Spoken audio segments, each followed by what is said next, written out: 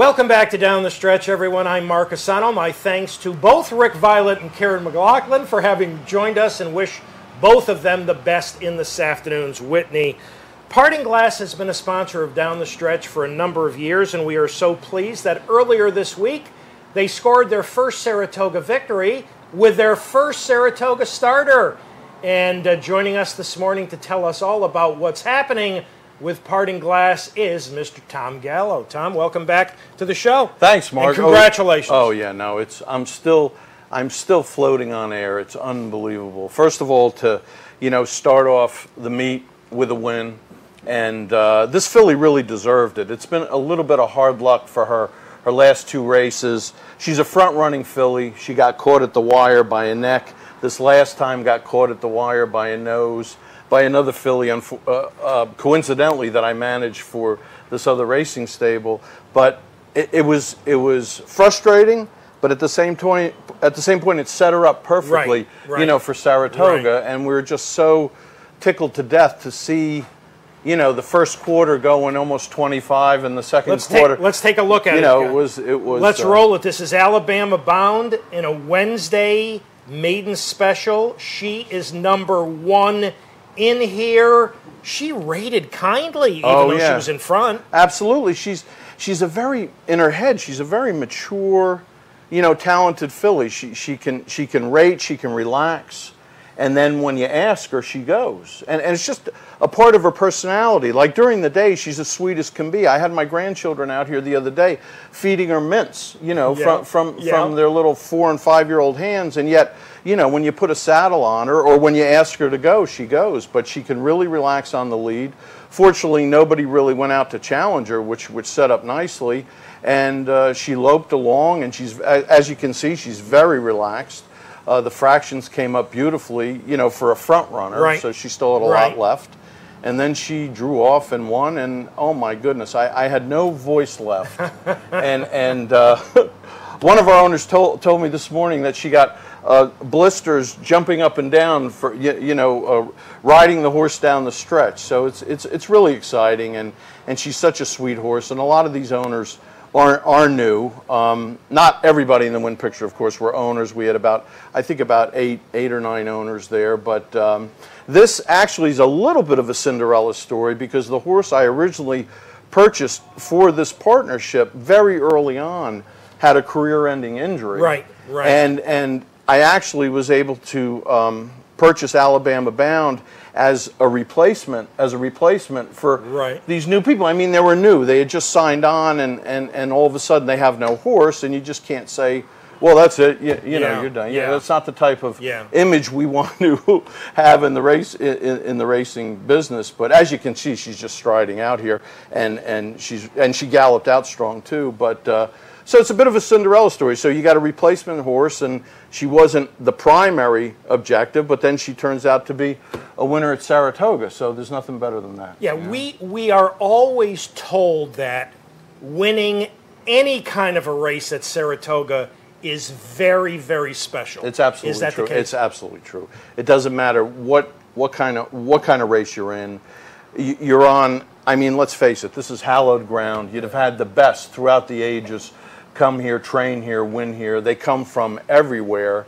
And even though you've been entering in specific races, throughout the year down at Belmont, you come up to Saratoga, and all of a sudden horses that you never heard of, come out of the woodwork. Either they've been saved for Saratoga, or they're coming from out of town, and because everybody wants to run at Saratoga. It's serious stuff. This is the major leagues here. How many partners do we have? Local folks involved with Alabama Bound? Yes, many local folks. Nice. Many local folks, and a lot of first-time folks. So it's great. Hopefully, they won't think it's too easy. That's the thing. That could be a problem. That could be a problem. Now, that was Wednesday. You got a couple in tomorrow. You have Khaleesi Cat in the 5th, and you have Cliffs of Dover in the 7th, who we're going to see on the screen in just a moment. Tell us a little bit about them. Well, Khaleesi Cat is a oh, this is Cliff right here. Right. Cliff is coming back first time gelding. Oh, okay. And as all of you know, when you geld a male, you know, they become a little more attentive. They forget about the motorcycle, the hoochie mama, and the tattoos, and they focus on what they need to do. You can keep them in line a little easier, you know. But anyway, he's first time gelding, and it's funny at our meetings and things, and at our handicap things, when you talk about gelding a horse, and you look at the crowd that you're talking to, the men are all like. They're like this, and the women have these big smiles on their faces, you know. Some of them actually laugh, and some of them are going like this, watch out, buddy. But anyway, he's a very headstrong horse. We actually had his mother, who ran the same way. She would fight to get to the lead all the time, and this was his situation. And actually, Tom Bush trained the mother, Ambidextrous. She would fight to get to the lead, so we learned to like cover her up, you know, behind horses, and then pull out and win. And she became a stakes mare, and you know, a very accomplished filly. I think she earned about $170,000. Cliff is the same way, except he's a much stronger. He was just a much stronger horse. So after Tom tried various equipment, you know, at one point you got to say the equipment has to come off. Okay. You know, so we're hoping that this turns him around. He's active. He's still strong, and he's still got great appetite, great color, and a great physique. But we're hoping this just sort of, you know, tempers his attitude and again focuses him more on, you know, getting to the finish line first. He was hanging a little bit. I mean, he did break his maiden open company down at Gulfstream. Okay. So we thought we had an accomplished horse, but then afterwards he just sort of hangs right when he needs to be, you know, when he needs to be going. But I think this will make a big difference. He looks good. He's 9-2 in the overnight, so I think for all you know, punters out there and handicappers, I think he's worth a shot. 1, 2, 3 are in the mix. Khaleesi Cat is.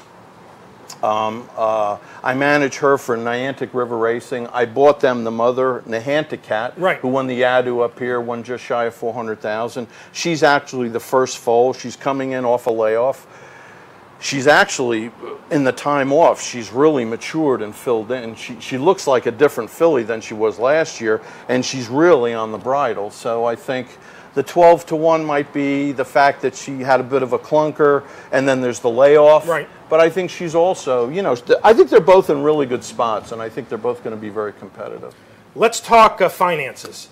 What kind of financial investment does it take to get involved with Parting Glass? Well, I think with racing partnerships, I think it's a great way for people to get their feet wet. Yeah. You know what I'm saying? A lot of people come in, they'll just get one horse, that's enough as far as their risk tolerance, and then, or they might get multiple horses, so they have action, you know, on a regular basis. And some people use it as a stepping stone to learn the business, to learn, you know, about the backstretch, get introduced to trainers and people, and then, you know, maybe form a stable like Niantic River Racing, form their own stable, or, you know, start to. We have a couple of racing partnerships here that are alumni of me, so I actually taught my competitors. But anyway, they're doing well, and you always wish everybody the best, because it's so tough to win races in this business, and you want everybody to win. So I think racing partnerships are a good way, you know, for really people to get started in the business. Well, they are, but you didn't answer my question. Oh, right. Okay, as far as where they start. Listen, sure. For guys like me whose allowance has an increased in the last 20 years, what's it going to take? Right, fixed income, or people that are retired, bucket list people. Absolutely. It can take as little as $3,000 to $5,000, you know, to get in. Right. And then if you want to buy a bigger percentage of the horse, it increases exponentially. But it's according to, you know, your risk, again, your risk tolerance. Right. You know, you budget a certain amount of money. Hopefully you do well. But essentially, you know, that money is spoken for, mad money or whatever. And then if you have a good experience, maybe you'll do it again. You know, we've had a lot of repeat people. We're very lucky. Good. You know, we've been in it now almost 15 years, and no, I guess actually 15 years, and we have a lot of our original customers still with us. So that's good. You know. That's good. Let's put it up, Pat. If we can put that up for one more second. This is the way you can get in touch with Tom. You can call him. The local number is 587-5550. The toll-free number is 877-722-3946. Give Tom Gallo a call. He will be happy to answer any and all of your questions about how you can get involved with Parting Glass Racing. And not only that, we like to meet people here on the backstretch. Saratoga is very unique in that we can really bring people around. You have an Oklahoma backstretch tour annually in the spring and summer. I'm here every single morning, you know, bringing people around, introducing them to trainers, showing them their horses, or, you know, just bringing people around and giving them the lay of the land. You'd be surprised, Mark, how many people don't realize what goes on. To put on the show in the afternoon, what goes on in the morning to really prepare for that. And it's very interesting. And people that do it, and they do call me, and I bring them around, they really enjoy it, and they come back for more. You've been in this a long time. 40 years. Well, obviously you started when you were 6 or 7. Thank you. Do you still have as much passion? Things have changed in the sport a lot. Oh, through the yeah, decades. they've changed. Yes, do you still have as much passion for it as you once did? Absolutely, yeah. I think it's all about the horses. I mean, there's nothing better than, you know, watching these horses. We're not big on pushing 2-year-olds, and we're not big on, you know, we don't do claiming partnerships. Right. I try and buy well-bred fillies, which is a business model that's worked. We buy well-bred fillies. We develop them into really good older horses. And then at the end of their career, hopefully we can auction them at Keeneland. We auctioned, in the past 2 years, we auctioned one for $210,000, one for $200,000 back in 2014. And the partners get a piece of that. Yeah, and that you know, that trickles back as a dividend, right, or the residual to them. That works real well, but I really like watching horses. Like I was telling you about how after a layoff, Khaleesi Cat just matured and changed. That's what really gets me excited, to see these horses really develop into good older horses. And then they have extended racing careers, and that allows the partners to really get, you know, have a connection with the horses and really look forward to seeing them and having that real relationship. They develop a relationship with the horses, which is really cool. Well, you know. Well, listen, congratulations with Alabama Bound. Oh, thank you. All the best tomorrow with the 2 Sunday, you have. yeah, all the best the rest of the meet. Thank you. We thank you for a continuing sponsorship for Down the Stretch. It's always a pleasure. And we want to thank you by giving you this $100 gift certificate to Jacob and Anthony's American Grill. It's at 38 High Rock Avenue. Wow. It's right around the corner from the Parting Glass Pub. Really, wow. You may see Mr. Guillot there. Yeah. If you do, maybe he'll buy you a drink. And I could roll out of the Parting Glass Pub and crawl over. I'm actually on a diet, a strict diet. So I'm going to probably give this to one of my lucky members. Whatever you would like to do. Oh, we'll bring a whole group over. What the heck? Congratulations on the win. Thank you Good very luck. much. Thanks. We appreciate it. Thank you.